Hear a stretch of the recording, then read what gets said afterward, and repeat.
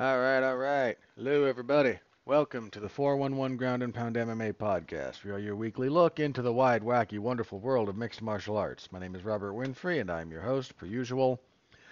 And per usual, thank you all very much for listening. Any way you can interact with the product, I know some of you guys do, some of you don't. And look, guys, if you can, great. If you're worried about it or you don't want to, and you just want to listen, cool. I am not here to pass judgment on anyone. But any, like, comment, subscribe, star rating, written review, whatever helps feed the algorithm and is applicable to your podcast platform of choice. I'm good with any and all of it. So, or again, just listening. More than happy with that. So, appreciate the heck out of you guys. All right, on the agenda this evening, we have a review of UFC on ESPN 55, a thoroughly forgettable event, with a couple of exceptions, at least one. An anomaly is the wrong word. One random first for the UFC. And then we will preview UFC 301. They're back on pay-per-view and have brought, look, I spent some time defending it a little bit last week. I'm going to stand by that. This is not, in my estimation on paper, worth the price of the UFC pay-per-view these days. It's the worst that they've got on the calendar thus far for the year, but it's not the drizzling. I lived through a lot worse. I've covered. Yeah, you know what? No, I've covered worse. I've written about and covered worse than this. This is still lower. This is still low end, right? If we have the spectrum, this is subpar. But I'm not going to get out here and say, oh, this is dreadful. No, I don't think it's dreadful. I don't think it's worth $80, but that's just me. Your mileage will vary. So we'll preview that, and we'll talk a little bit about news. A couple of smaller things that need to be gone over, I guess. So stay tuned for that. Okay, I think that's everything as far as the intro goes. So let's jump in, shall we? UFC on ESPN 55 came our way on Saturday. Started at 4 Eastern, I believe the prelims. So done a little bit earlier than usual. Okay, how did we do prediction-wise? On a 13 fight card, which it's pushing it. 9-4, 9-4, and one of those I don't. I'm not going to talk about the fight just yet, but hear me out on this one. I'm going to keep it in the correct column. I'm going to explain why I don't feel good about it. So, one of the earlier fights on the card, it was Yamas. I mispronounced it as James. He's from Peru. That would be Yamas. Yamas Yontop, who, when I previewed this, was scheduled to fight Gabe Green. And I picked Gabe Green. Apparently that fight didn't happen. Green fell out or some such. Or it was announced before it was official, before it was officially signed. I don't know. Long story short, he was replaced by Chris Padilla.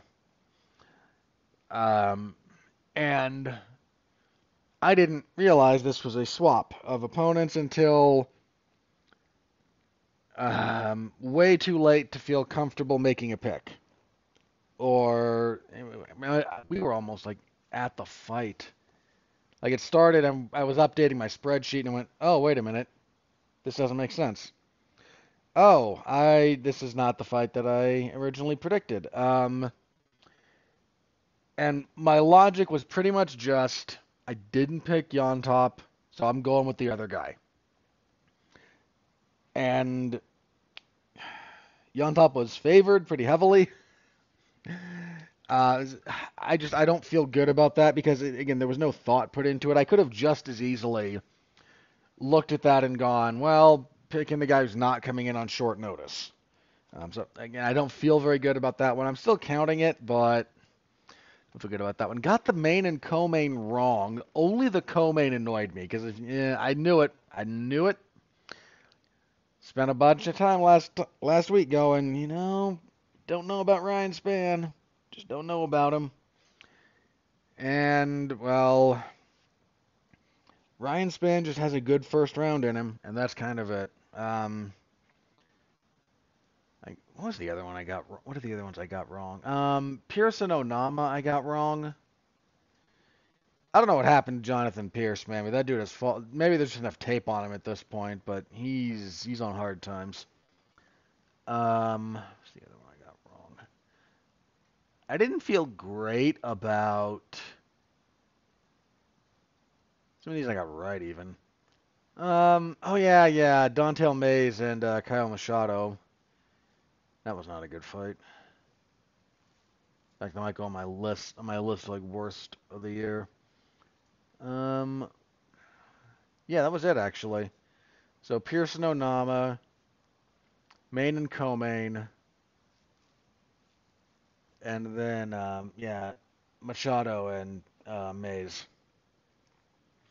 So I'll take 9-4. I'm okay with that. That brings us on the year to 116-57. Just a little better than 2-1. 3-0 contest thrown in there for good measure. I'm okay. Again, all I want to do is be better than 50-50. So if I'm about 2-1, I'm happy. I'm very, very happy with that. So that's good. Okay, as for the fights themselves, main event. Alex Perez defeats Matthews Nicolau via knockout punches, 2:16 of the second round. Is it Mateus? Mateus Nicolau. God, I can never remember that guy. Slower first round. Both guys kind of just getting a feel for things. I think I gave Nicolau a slight edge there, but not much. Perez had a pretty decent combination at one point. Just some good movement by both guys. Second round, things pick up, and then Nicolau gets buzzed by a punch and never doesn't seem to get his feet back under him. I mean, the fight goes on a little bit. The punch I'm talking about is not the one that knocked him out. He gets hit and he gets, again, just kind of buzzed. And Perez able to apply enough pressure, get him against the fence, knocks him out. Much needed win for Perez. Guy hadn't won a fight since June of 2020. Now, granted, I think I talked about this a little bit. You lose a title fight with Davison Figueiredo, okay. You lose to Pantoja, who becomes the next champion, okay. You lose to Muhammad Makayev, I'm just not high on Makayev. But you do well in that fight, and you certainly make a case that if it had been 5 rounds instead of 3, you would have. There's a real chance he would have won that. Nicolau seems, again, another guy that there might just kind of be enough tape out there at this point to have started to figure him out. Perez, did the I want to get into a title shot. You're not getting a title shot off of this. I don't know, man. Steve Erceg, who's ranked like 10, is getting a title shot because the UFC operates on the who's ready and available on our timetable. So I find it unlikely that he gets a title shot off of this. Let me just put it like that. Pretty big setback for Nicolau. Guy had some pretty serious momentum at one point, very recently, and then last couple of fights, it's not quite looked like it's there. Like there's some component missing. Yeah. Co-main event, Ryan Spann is a pretty good first round against Bogdan Gushkov.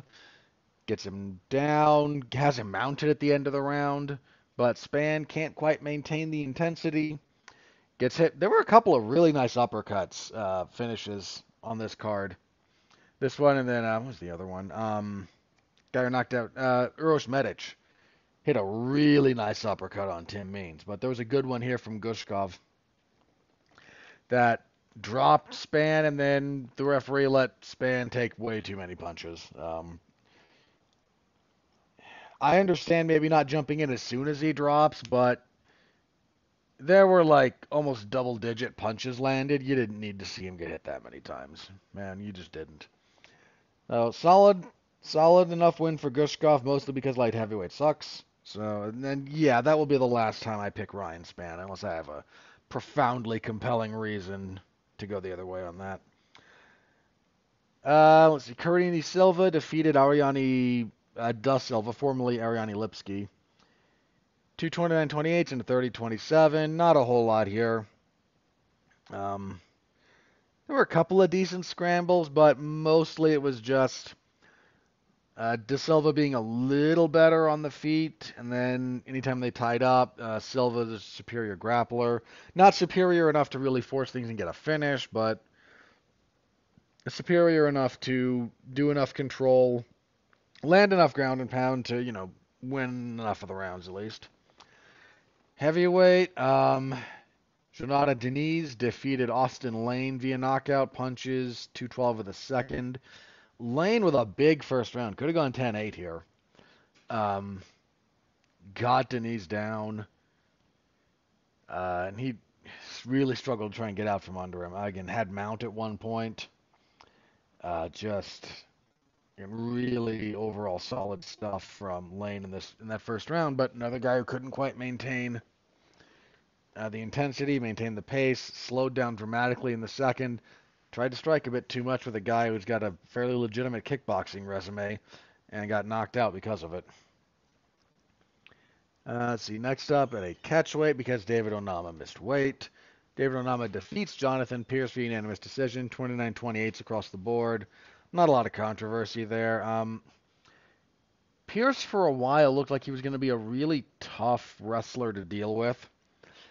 And the last couple of fights, it turns out, he's still got takedowns, but his offensive output is limited if he doesn't have a giant gap over you. And, Onama was doing stuff here that I was surprised was working, but it was. He's just constantly bridging and turning in, especially to the body. It's one of the ways to potentially deal with the body triangle. Get to a hip. Doesn't really matter which one. It's slightly preferable to put the lock on the floor, but it's not necessary. With the hips slightly more immobilized, it actually lets you generate a little bit more space and control, especially if you can get the lock a little bit off of your hips. Most body triangles are kind of just around the belly. And if you can, isolate that a little bit, then it does make turning into that a bit easier than trying to turn into someone who just has hooks, especially if they know what they're doing. Hooks let you apply pressure to the hips and legs and really mitigate some of that threat. And Pierce has never adapted. And then the ending of this was just comical. It's that, that joke about, I want to see, Gaethje and Holloway. We have Gaethje and Holloway at home, and this was Gaethje and Holloway at home. Not a lot here as far as that goes, but I really wonder what happened to Pierce. Because his rides are usually pretty good, but it just feels like people have figured out some of his habits, and he's really struggled to find a second gear to work through or a second avenue to victory. And then at welterweight, I mentioned already, Uros Medic, TKO's Tim Means, really nice uppercut, 201 of the first. Means employing a little bit more wrestling these days. Got a little bit too predictable with it, and Medic read his intent. He level changed into an uppercut, and that was all she wrote. Medic's pretty good. Let's see. Bantamweight, Victor Henry defeated Ronnie Yaya via TKO 236 of the third. Ronnie Yaya, man, that dude made his professional debut in 2002. I was still in high school. Somehow this man has you look at that man's face, he doesn't look like he's only 39.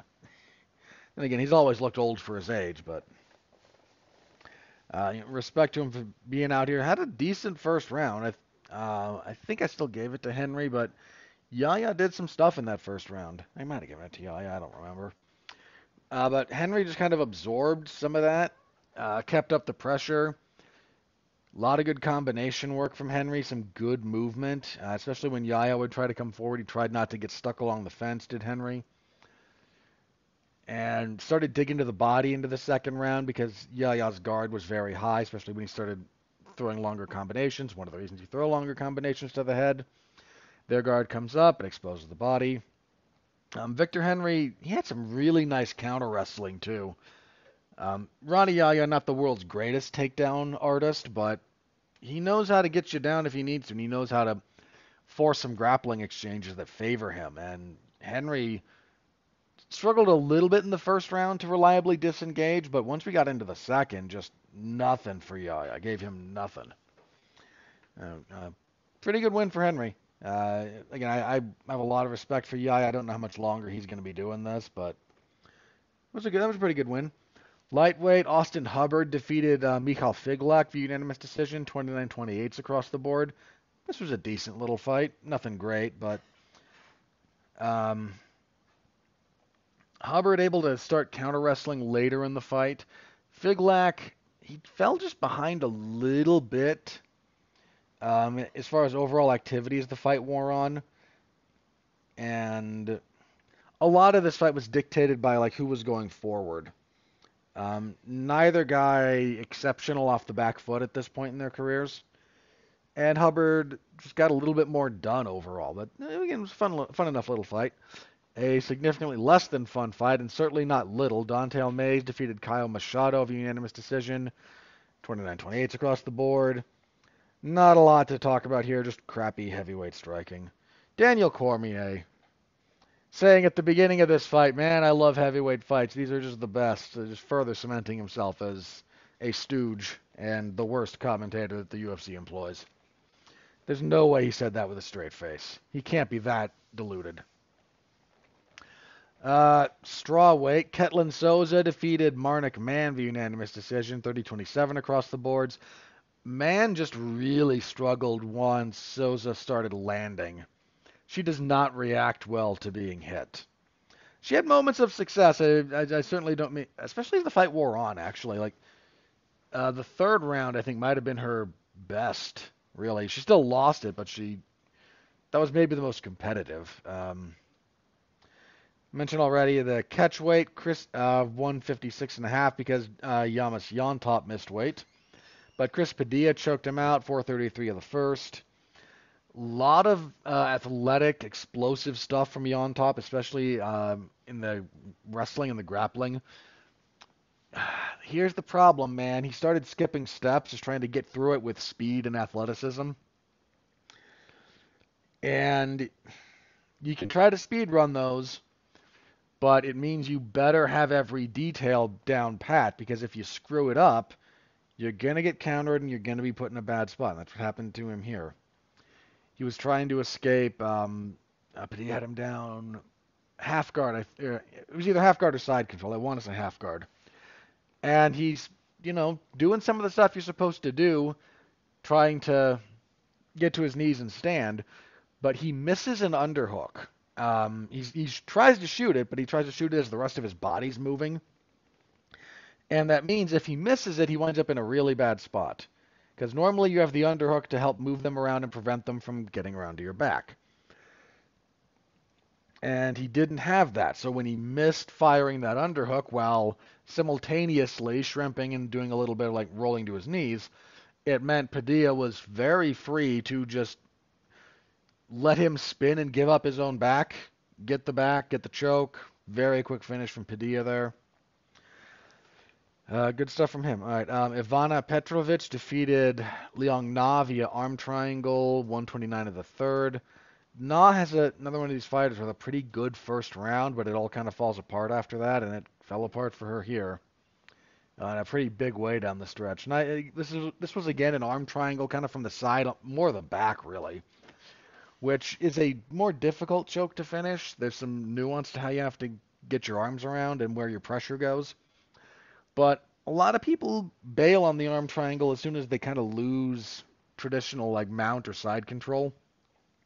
And Brian Ortega's one that he hit on Yair Rodriguez was a much cleaner, more technical example of how to do it from something other than the traditional chest-to-chest kind of thing. It's not actually chest-to-chest, but you know what I mean. And another example here, commentary mentioned, it helps when your opponent's really tired, and Na was definitely tired by the end of this one. So, but again, a lot of guys kind of bail on it because they either don't know or are not willing to make some adjustments to try and keep that because you can definitely choke someone from the back with a slightly modified arm triangle position. Like that, it's not easy, and there's a reason you try to get at least one of your arms, through the grip of someone when they're trying to choke you. But it's very possible to still get a submission there with an arm trapped.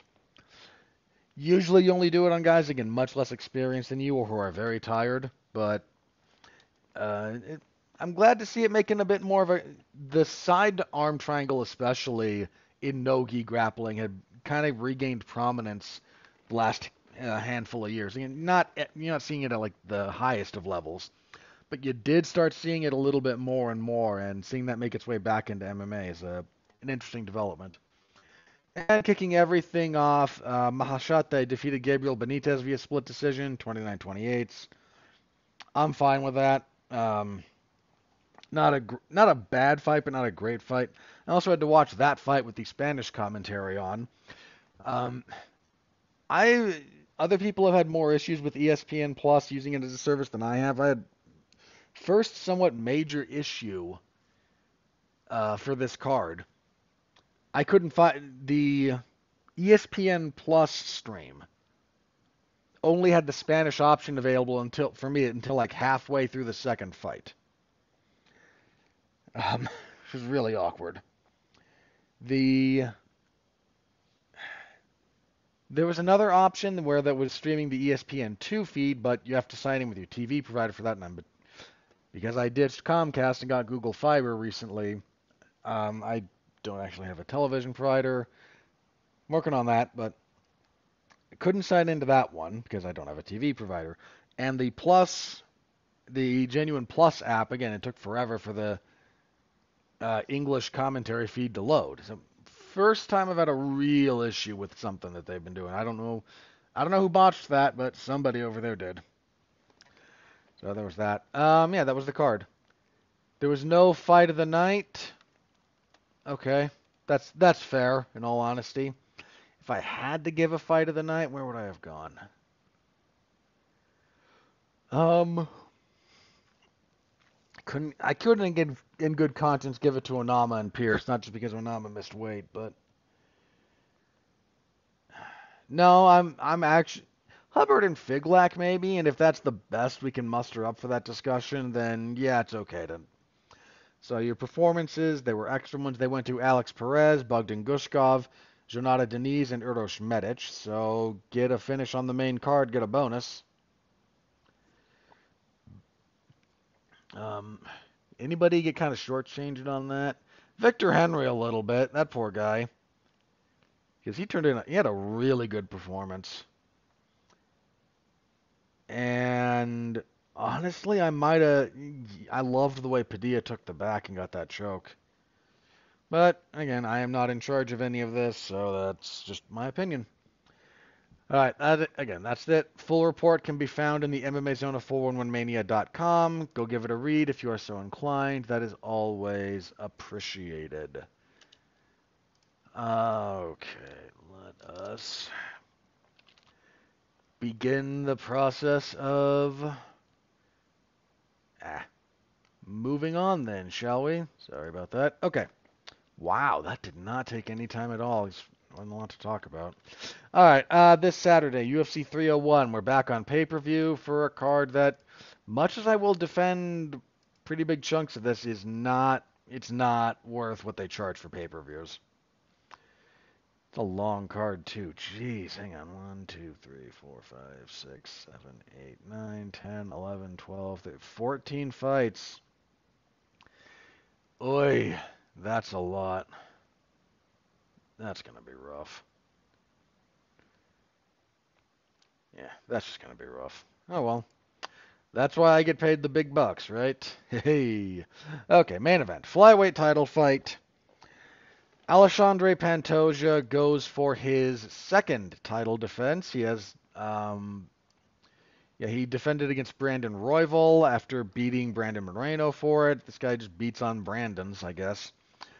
Not fighting a Brandon this time. He's fighting Steve Erceg. Now, I already mentioned, but Steve Erceg is ranked, I believe, number 10. He is, in fact, number 10. He's, what, 3-0, 4-0 in the UFC? I mean, he's shown some pretty serious potential. 3-0. Shown some good potential. Serious might be a slight exaggeration based on current evidence, but, an 11-fight winning streak, 3-0 in the UFC, this is all like positive stuff. Curious about him getting the title shot, but again, it's, who's available on the schedule. The more time gets away from UFC 300 and the more we look at like how 300, 301, and 302 are kind of shaping up, feels even more like it's fairly obvious that the UFC originally intended Alex Pereira and Jamal Hill to be the main event for this card. And I don't say that as a slight to these fighters at all. At all, at all. Please don't take that the wrong way. But the UFC is still reluctant to main event with flyweights in general. They're reluctant to main event pay-per-views with a flyweight title fight. They have their reasons, some of which make sense, some of which don't. But they couldn't get whatever they really wanted for 300 to be the main event, so they slapped that one in there. Little bit unfortunate that they are not giving Alex Pereira a fight on this card. We could replace a bunch of these fights with anything involving him potentially at heavyweight, and it would be more interesting by a non-trivial margin. Yeah, but that's all that. Anyway, main event.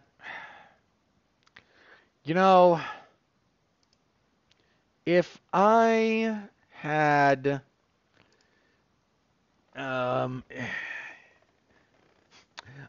how do I phrase this? Look, everyone's favoring Pantoja fairly, I think. I don't think it's unfair to favor him. He's faced the better opposition. He's a more proven commodity at this level. Like, there's a lot of reasons to favor Pantoja. But if you are prone to understanding some of the randomness and sort of how some of these ebbs and flows work as it pertains to the state of MMA, if I was willing to go in on that, I would pick Urseg here. I'll tell you why. Much as I respect Pantoja, and I really do, he is 34. He is freshly 34. He turned 34 in April, so freshly 34. But that's getting up there towards that horrible line of demarcation at flyweight, at again, lightweight and below, or welterweight and below, depending on how you feel about welterweight. He's also had a couple of really hard fights in relatively quick succession. So, 2023, he has 2 wars. I mean, that fight with Brandon Moreno at UFC 290, that's July. And that was the fight of the year, I think, for most people for 2023. Certainly for me. A great fight, but a back and forth war in the trenches. His fight with Brandon Royval is similar. It's not quite to the same level, and that was December of that same year. So, in July to December, and then December to now, it's not that it's impossible to recover from these fights in, sort of the timely fashion in which he is doing them.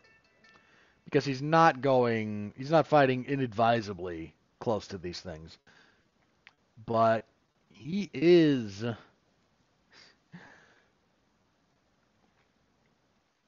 It just adds up, man. Now, in fairness, another thing, Pantoja's never been finished. All of his losses are by decision. And I favor him logically. But couple of really, really tough fights back to back. Against a guy who is talented, but a bit unproven. Sorry there. Um, Urseg has pretty smooth boxing. He's got good pop. I think he's hurt. He only has the one knockout win in the UFC, but he did some damage to the other guys he beat. Like, I get favoring Pantoja, I really do. I'm probably gonna pick him. I don't know. Do I care that much about my record at the end of the day? More importantly, do I?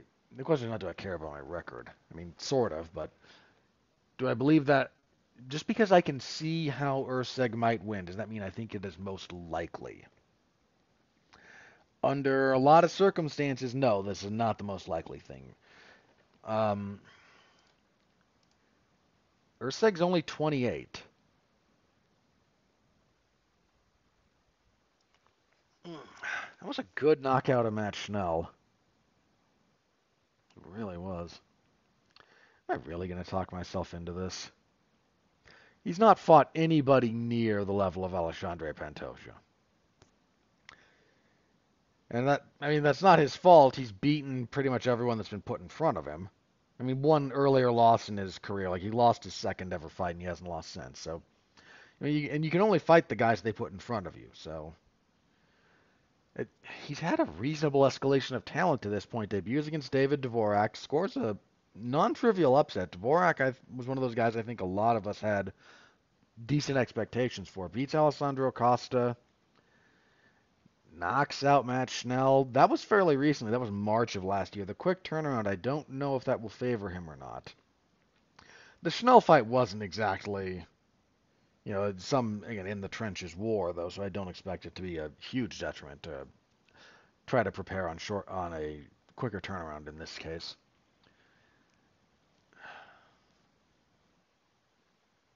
Pantoja's grappling is just so good. The more it stays on the feet, the less I like his chances, but Urseg also likes to box kind of in the pocket rather than longer range stuff. And if you hang out in the pocket with Pantoja, you're asking to get grappled. And that's a problem. If he does pull this off, I'm going to feel like an idiot for not going with Urseg when I've sat here and hemmed and hawed a little bit about this. All right. I'm going with Pantoja. He is the most logical choice.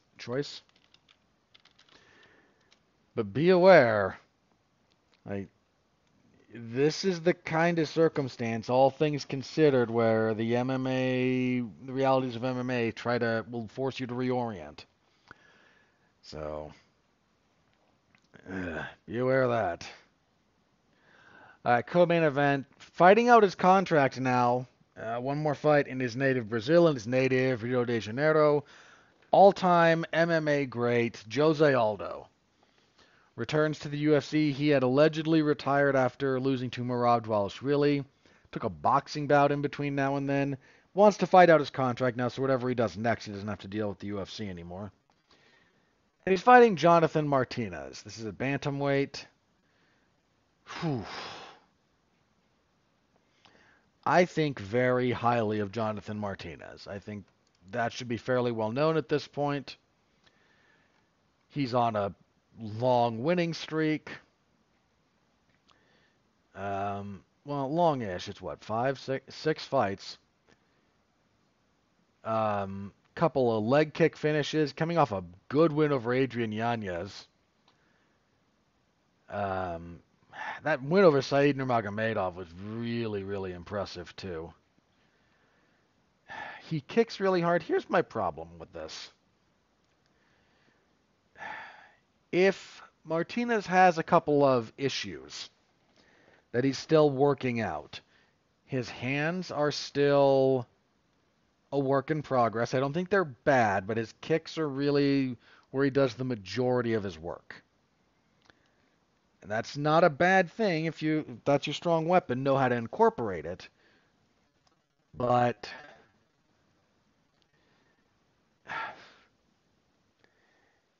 the hands are a little bit of an issue. Some of his defensive tendencies are built around fighting at range. Again, fighting at kicking range predominantly. when things get a little bit closer, he's not the same fighter. And that sounds like I'm being if that sounds like I'm being overly negative, I'm not. Everybody fights differently at different ranges. Some guys are more comfortable in close, some guys are more, there are plenty of guys who are killers in close who look very awkward fighting at distance, and of course vice versa. That's the whole thing. Martinez still doesn't feel like he's super comfortable in pure boxing range. Um, does a lot of circling to try and maintain distance, which is perfectly valid. It's worked for him. It's currently working. He'll put some damage on you. I think part of the problem here is, and maybe this is me still having a bit too many rose-colored thoughts about Jose Aldo. He stops kicks. Like trying to out. I don't even mean like when I say trying to outkick him. I don't even necessarily mean that like trading kicks with him, which is he hasn't thrown a lot of kicks lately. Aldo originally a leg kicking monster, backed off of that as his career went on for either injury reasons or just stylistic choices, whatever it happened. I'm sure there were a lot of reasons, but he always retained the ability to deal with people kicking at him. His stoppage of kicks, checks, moving out of the way, it's on such automatic that it's not impossible to outleg kick him, but if you're not like, because Volkanovski kind of did it. A lot of picking at him with leg kicks with superb timing and movement to set them up.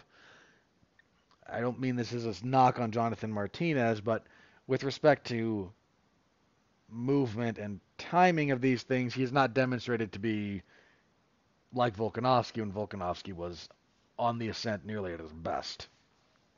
Very few people ever get there. I mean, I'm not trying to knock Martinez there, but that's just if you're going to try and beat Jose Aldo with those tools, that can be a really difficult task. He's very good about shutting down people kicking at him. He's got the better hands. He's got a laser jab. His defense is generally very, very good. This is only a 3-round fight. The emotion's going to be with him. And there's a lot of stylistic ways that, depending on how far he might have slipped since his last fight, that this does actually favor Jose Aldo. This might be an overly emotional pick on my part. I'm going with Jose Aldo. And I like Jonathan Martinez. I really do. But something about the way this is going to be, the way this like lines up in my head, I am just not certain at all about this going for Martinez. Unfortunate, the original plan, I think everyone's more or less confirmed this. They kind of wanted this to be Jose Aldo versus Dominic Cruz, which has been a dream fight for like a decade at this point. Unfortunately, something came up and Cruz was unable to make the date. I don't know exactly what it was. But as, I would have favored Aldo for that too. Not by the largest of margins, but just how they kind of match up. I mean, and my respect for the career of Dominic Cruz is very well documented. But I kind of think Aldo might have something for. I don't know what Martinez's game looks like and what he does successfully if his kicking game is hampered in a significant way, and Jose Aldo is definitely going to hamper his kicking. So I'm going with Aldo. Little bit emotional pick there because Aldo is great. I watched the vast majority of his. Which of his WEC fights did I miss?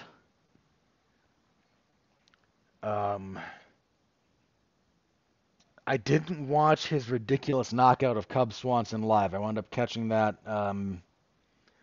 after the fact.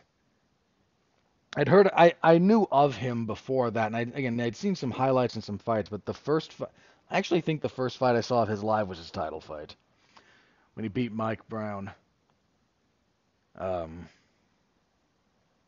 Yeah, nothing but respect for Jose Aldo. All right, light heavyweights, because of course. Anthony Smith, do I want to make the jokes about him and Bogdan Gushkov and how much they look alike? No, I'm not going to. I'll leave that alone. Smith, who is still out here saying I can be a title contender. Out here, saying, boy, there's all these holes in the game of Alex Pereira. And don't get me wrong,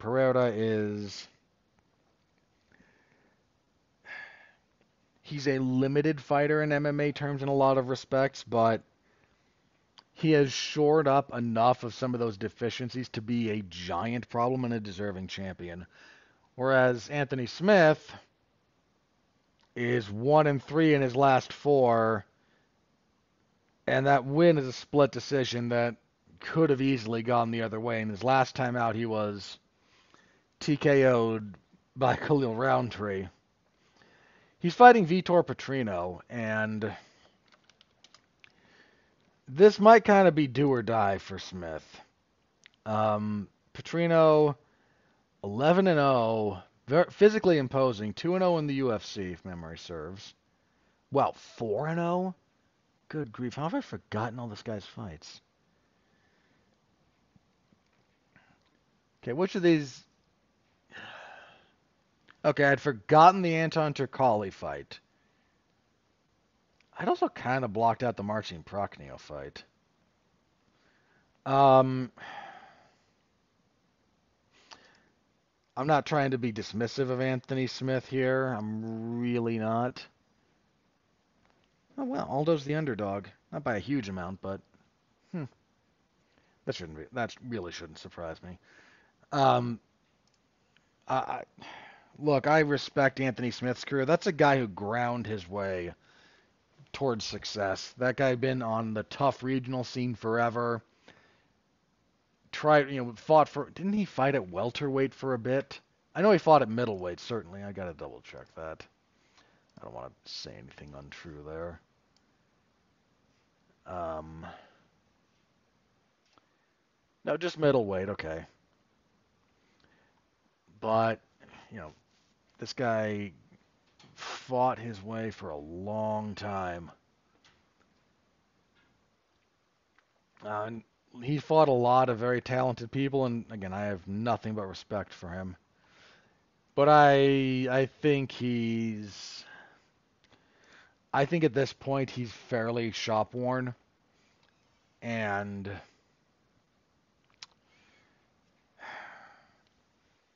I think this is the wrong kind of guy to be shop worn against. So going with Petrino. The guy's putting Smith at like plus 400. That seems a bit much.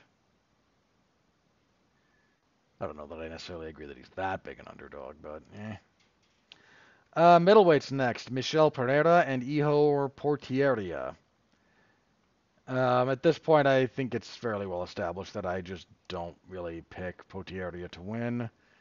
He's 2-3 in the UFC. He did win against Robert Bryczek his last time out, but he missed weight.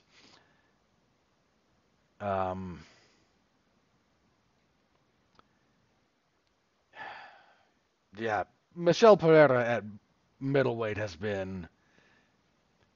made me wonder why he wasn't there sooner. Like, this guy, he looks like a big middleweight, and he was a big welterweight. Seems energized, has finally kind of dialed in a little bit of his wildness, retained enough of the edge to be unpredictable, but found a framework for it, so he's not, trying backflips off the cage or whatnot, like a buffoon. I don't have much of a reason to pick Potieria here. I don't really pick him in general to win fights. I have no intention of picking him to win this one. So, going with Michel Pereira to continue making waves at middleweight. And kicking off the main card, we have Paul Craig and Caio Borralho. Fairly simple pick here. Paul Craig, another guy I don't dislike. He's only 36. But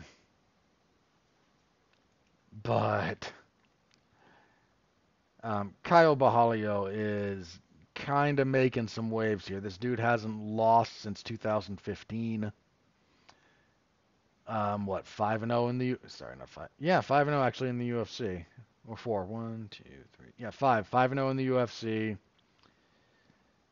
Um, Bahalio definitely seems like a guy moving up, and Craig seems more like a guy who's kind of treading water. That sounds more insulting than I mean it to be, but I'm at the point where I need a really good reason to pick against Bahalio. Ah, dang it, I can't remember how to spell his name. Alho. Yeah. So going with Bahalio there.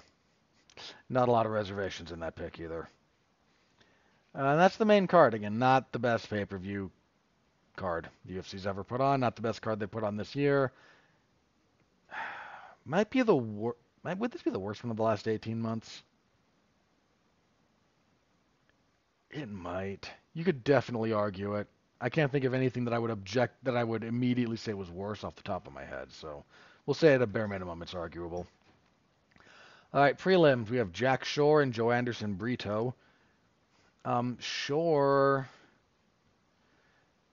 had a little bit of a setback when he fought Ricky Simone. I mean, they gave him a pretty. He had a good run at bantamweight, then moved up to featherweight, beat Makwan Amirkhani, but Makwan Amirkhani is kind of a joke. That's a bit too harsh. He's very well figured out at this point. Is a better way to phrase that. And Joe Anderson Brito coming off of that win over. He beat was Jonathan Pierce's last fight? I think it was. Yeah, he ninja choked him. I was trying to remember if he'd had a fight after that or not. Um, Shore's a tough out. He really is. He's a little undersized for featherweight. Not hugely undersized, a little bit.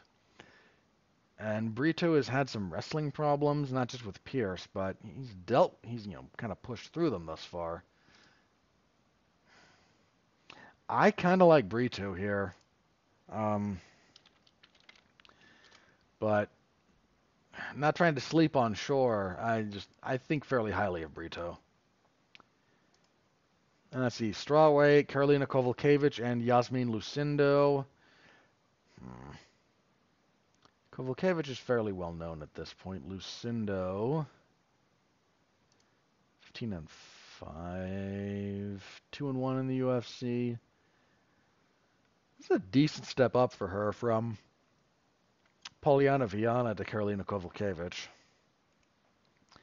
And again, Karolina's not exactly set the world on fire.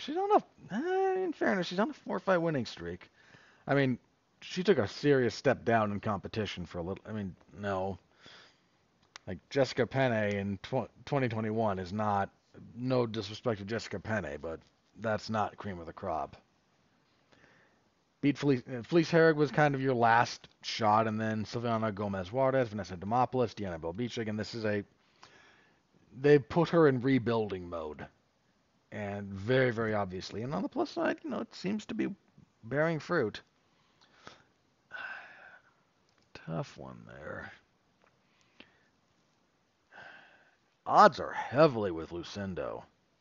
Not sure I agree with them being as heavy as they are. Again, Kowalkiewicz is 38. That's a thing. Let me go with the odds this time. I'll go with Lucindo, but I do not think this fight is as wide as the odds are indicating. Lightweight, we have Elvis Brenner and Miktabek Urulbai. Let me double check something here. Brenner, 16-3.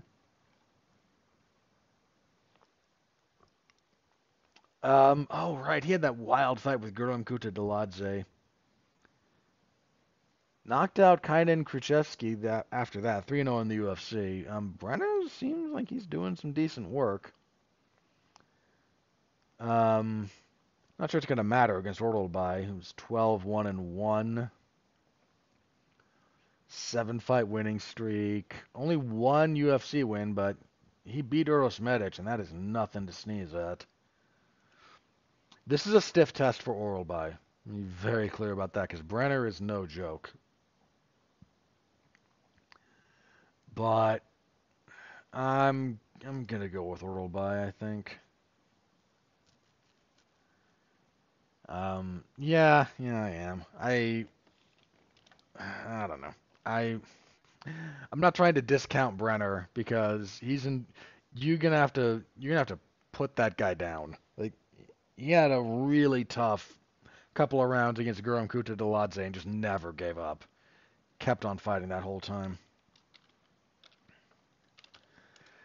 But I'm gonna go with Orlby.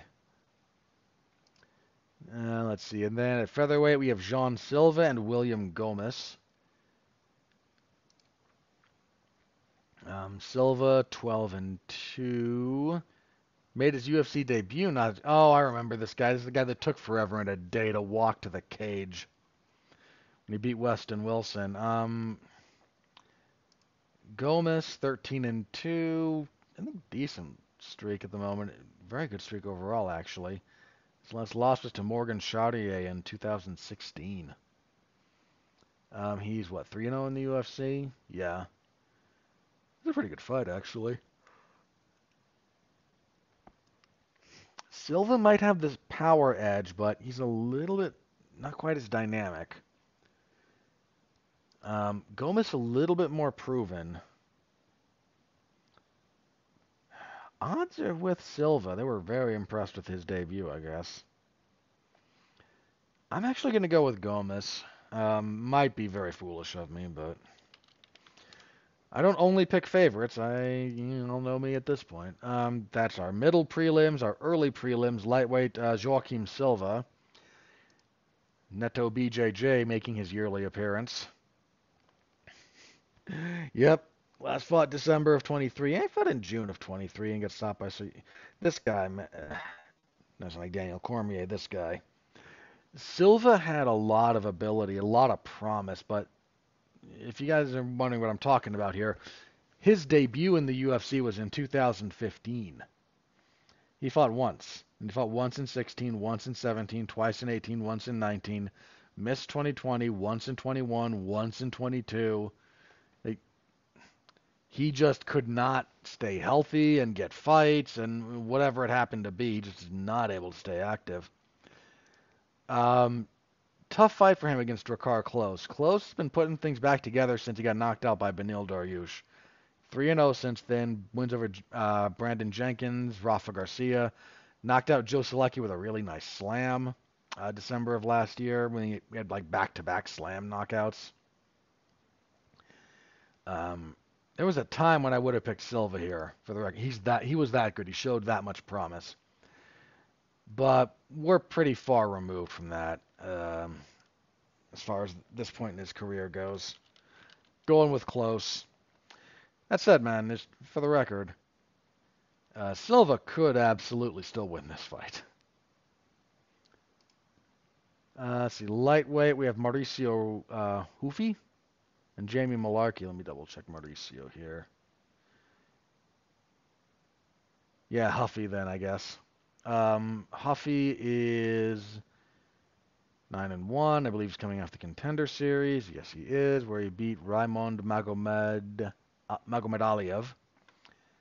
4-fight winning streak. That's nothing to be ashamed about. Malarkey.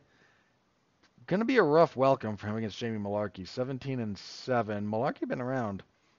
He's only 5-5 in the UFC, but he's had some really tough fights with some really good guys. Most recently lost to Nasrat Haqparast. Beat John McDessie before that. Had a really tough fight with Muhammad Naimov. Like Malarkey that is not a soft welcome to the UFC by any stretch of the imagination.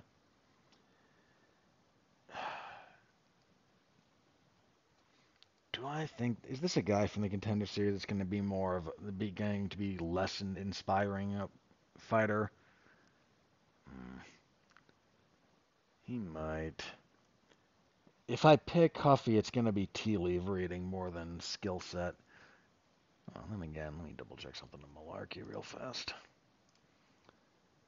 Malarkey's only 29, another guy who looks a lot older than he is. You know what? Yeah, I'm going with Malarkey. Nuts to that.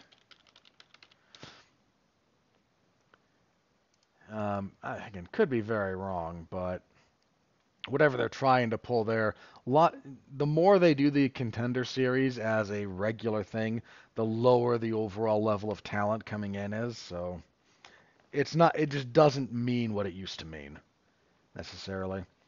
Women's flyweight: Dione Barbosa and Ernesta Cade Caracate. Where is she from?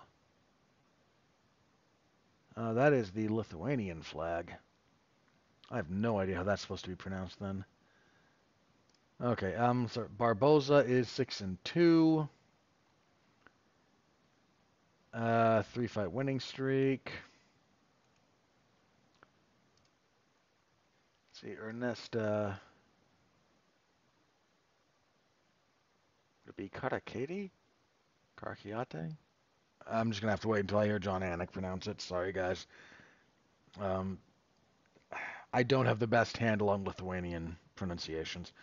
Undefeated, 5-0-1, so there's a draw in there. 5-fight winning streak. I mean, obviously it's a 5-fight winning streak. Well, hang on. Sorry, let me move a few things. So 5-fight unbeaten streak. 3-fight winning streak. She, again, with the draw thrown in there. Huh. I don't quite know on this one. I genuinely don't really know enough about either woman to make a reliable pick there. So I'll go with the odds. The odds are with Barbosa, so it seems fair. My hunch is Barbosa's fought better opposition to this point, but that's only a hunch.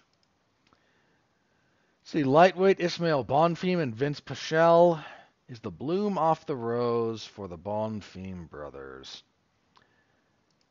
I think Ishmael was the one I had a little bit higher appreciation for. He's 19-4. No, he's the one. Nope, he's the one that got beat by Benoit Saint-Denis, which is not a. Saint-Denis is good. So it's his brother Gabriel that I thought. I mean, they both suffered losses recently, but I think it's Gabriel who's got a bit more experience in the UFC, and I tend to think a little bit better of. I'm gonna pick Vince Pichel here. I like Vince Pichel, but he's 41. Coming off a loss to Mark Madsen, that was a while ago. That was 2 years ago, a little over. He's had 3 fights fall out since then. Jesse Ronson, Benoit Saint-Denis, and previous attempt to book this fight. I think Bonfim was the reason that fell out. Not that it matters, but just noting. Feels like a little bit of a get well fight for Bonfim. I think logically that's where the pick has to go.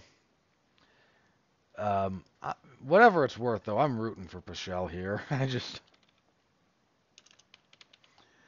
don't know that I can pick him. And kicking everything off at flyweight, we have Alessandro Costa and Kevin Borjas. So Costa is 13-4, 1-2 in the UFC. Losses to Amir Albazi and Steve Erceg, sandwiching a win over Jimmy Flick. And Borjas is another Peruvian guy. 9-2.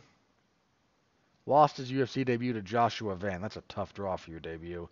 You'll see they booked Joshua Van versus Tatsuro Taira. The two brightest prospects in that division going to square off. That's a heck of a... I'm very much looking forward to that fight, actually.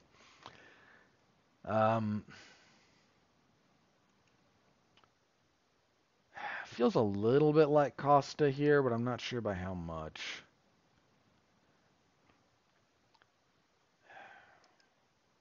Yeah, let me go with Costa, but it's another one, and I am not terribly confident in that particular pick, so... That's the card. UFC 301 this Saturday. The MMA Zone of 411mania.com. You know where I will be. Stop by, say hello. I always appreciate it. All right. let's move right along here. So a couple of small news items. One of them, Mark Hunt made public that he is going to be unsealing a bunch of documents from his lawsuit against the UFC. If you'll recall, he sued them. Case took a long time, and he did not win that lawsuit, for the record. It went definitively against him. But a lot of the discovery process and whatnot, he is unsealing, which I believe is perfectly fine for him to do legally. So he did all the proper channels, notified the court he was going to be doing this. So if anything interesting comes out of that, we'll keep you updated. But just thought you'd potentially be interested that Mark Hunt also turns out darn good chess player, Mr. Hunt. So good on him and for being very good at chess. And curious to see again if anything interesting comes out of any of that legal process, because that was a several-year process, and again, he lost. Like, that wasn't we settled, he lost that case. Some of what he reached for was, again, a little bit of a overreach in terms of what he was alleging, but that's also not uncommon. You just throw everything at the wall and see what sticks through a couple of the preliminary hearings and evidentiary findings and whatnot. All right, moving on. I think the last bit of news that I have listed here. The Nevada State Athletic Commission continues to be kind of a joke. So, on the upcoming commission, their upcoming hearings, meetings, they have scheduled, we have to talk about maybe withholding the purses from people from some of the last UFC events there. UFC, I think 300 in particular is kind of on the docket. Because, well, Diego Lopez... You see, he jumped over the fence when he celebrated, and we really don't like that. They're going to be doing something. They're going to be talking about the guy who bit the other guy. Which, you know what? Fair enough. If you feel the need to convene as part of your agenda to discuss biting, you know what? That's actually not unfair. They also want to talk to Arman Tsarukyan because he kind of got into it with a fan when he was walking to the ring when he fought Charles Oliveira. Really, don't you just think that the real punishment for Arman Tsarukyan should be that he's known forever as a man who punched a fan? Isn't that really the most appropriate punishment? Sorry, I had to dust off that old chestnut. This commission. We're caring about Diego Lopez jumping the fence now, really? Look, I understand if you don't want guys to do it, but this should not be taking up time for this fighter in particular. That's ridiculous. Guy throwing hands at a fan. Again, I joke about it, but I can understand why that might be something you feel compelled to talk about, but you do nothing to actually protect the fighters. You do nothing to try and deal with the monopolistic practices of the UFC. You could be talking about anything related to what you should be actually doing, and instead it's, well, this guy jumped over the fence, and yeah, you guys are a joke. That's really the long and the short of it at this point. You're not the biggest joke in the world, but you're kind of a joke. And I really hope you all know it. Alright, that's it for stuff I had listed, so let me check Twitter, see if anything crazy has gotten out related to MMA. If not, we will do plugs and get out of here. Alright, nope, nothing new, so plugs for me this week. Let me see, last week we got together and we reviewed over on Damn You Hollywood Abigail, which was mostly a good time-ish, goodish time. This week on Damn You Hollywood will be on Tuesday, not Monday, for the somewhat unfortunate bomb, Guy Ritchie's The Ministry of Ungentlemanly Warfare. So we'll talk about that and all the other stuff coming out from the week and whatnot. So you know what we do over there on Damn You Hollywood if you're so inclined. I'll be covering WWE SmackDown on Friday, UFC 301 on Saturday, and we will be back here next week to review UFC 301, and we will be previewing. Oy vey. We will be previewing UFC on ESPN 56, Derek Lewis versus Rodrigo Nascimento. How long is this card? Oh, they added more fights. Hang on one. Your co-main event is Alonzo Menefield and Carlos Ulborg. What are you doing?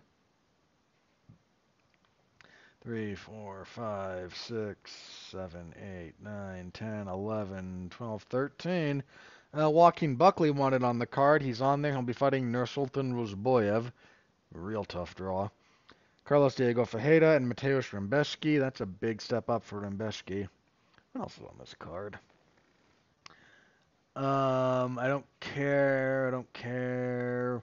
Moderately curious about Chase Hooper and Vyacheslav Borshev. Don't care. Really don't care. Curious about Robelis Despain and Waldo Cortez Acosta. That's an odd choice. That's a very odd choice. For all parties involved. Oh, excuse me, it is late here. Sean Woodson and Alex Caceres. That I don't hate. I don't hate that. I'm assuming Menefield and Ulberg as the co-main event. It's listed here, but the bout order is not really official yet, apart from inflicting Derek Lewis and Rodrigo Nascimento on us. Why? What did the people of St. Louis do to you?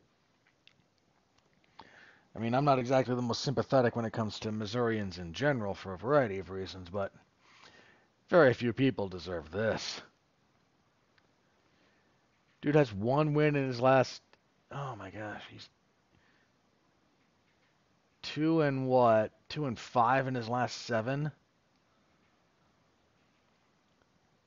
I mean, that fight with Jailton Almeida was painful.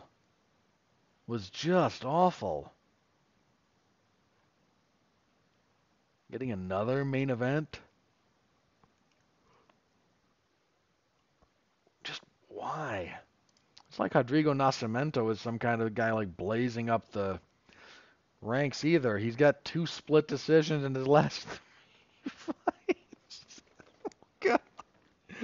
Oh, what are we doing? What are we doing here? You guys are gambling everything that Derek Lewis knocks this guy out in 30 seconds. That's it. That's all you got. Because if he doesn't, this is going to suck. It's going to suck so much.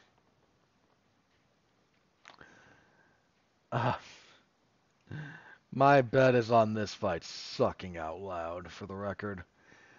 All right, that's it for me on that somewhat hilarious note. Thank you very much for listening. Faster show this week, which is always appreciated, I imagine. Thank you guys for listening. Stay safe out there and continue to be well. Be safe and behave.